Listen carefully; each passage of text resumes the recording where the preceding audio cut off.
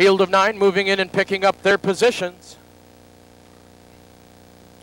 Starting gate is rolling. From the rail out, we have Peruvian Hanover, Admiral's Express, Good Time by Emma.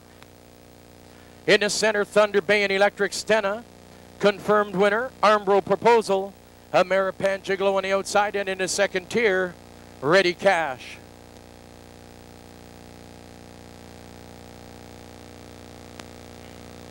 They're all in line behind starter Tom O'Dwyer. It's post time. Starting gate swings into the backstretch. This field is now in motion. They approach the South Bank start, and they're off. It's Peruvian Hanover first to go to the front. In the middle of the racetrack now, also on the move, is Electric Stena. As they pace into the first turn, Peruvian Hanover with the lead. Second on the inside, Good Time by Emma. Electric Stena on the outside in fourth. Also on the move is Armbro Proposal. On the rail in fifth is Admiral's Express. Back to sixth is Thunder Bay. Quarter mile station reached in 26-1. They come by us now for the first time.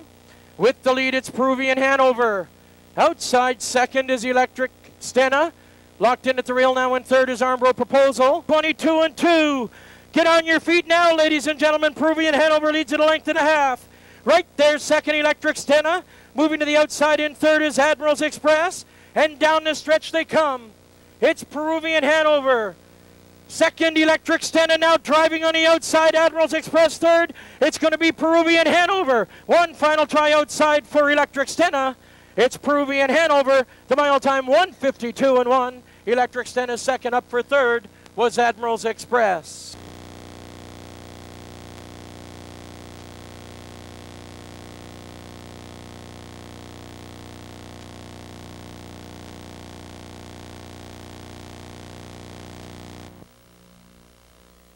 Winning tonight in 1:52.1, boosting his lifetime earnings to more than $930,000 lifetime.